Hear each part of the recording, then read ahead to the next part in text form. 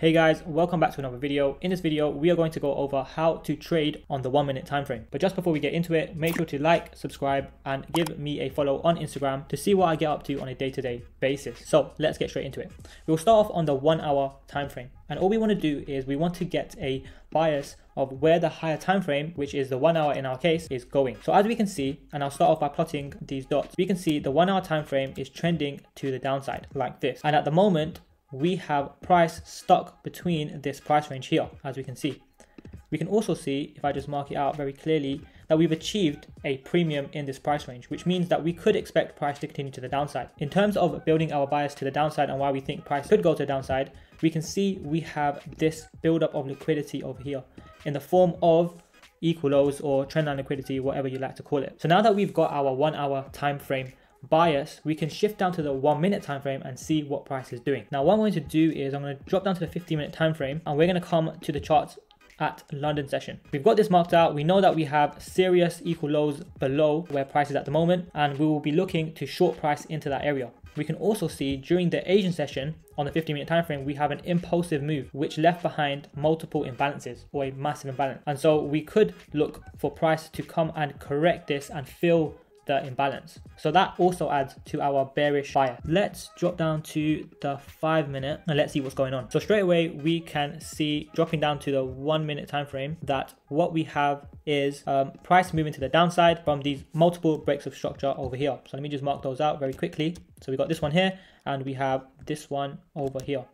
Now we can also see we have an imbalance around here. Now it is very important that when you get to the chart to just mark out what you see, just so that when it comes to taking a trade or executing a trade, you can see all the information you need to, and it makes it easier for you to not miss out on anything. Now, as we can see, we have this. Beginner traders would have picked this area here as an order block.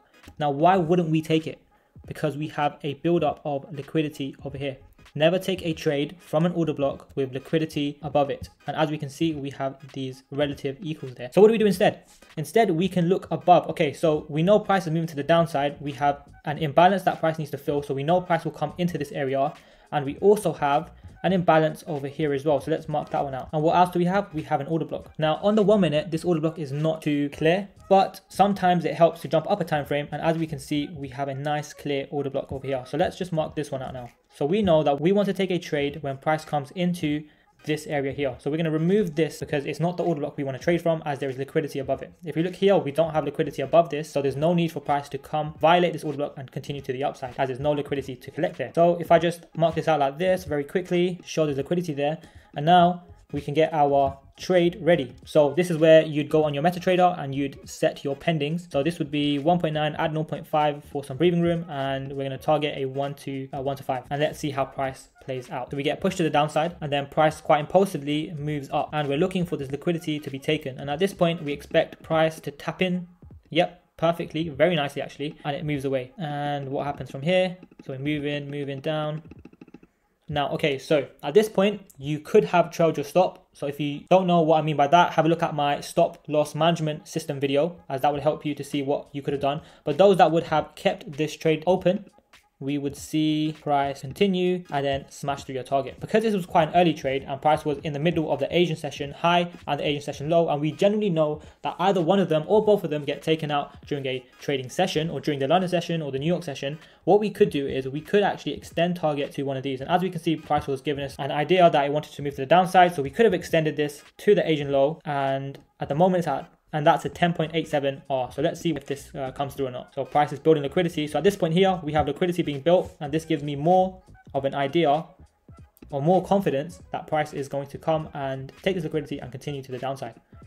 And we see it come through. There we go. Nice. That is how you would trade the 1 minute time frame. Well, generally, we're going to go up for higher time frame bias, and then we'll drop down and make sure our bias is still to the downside.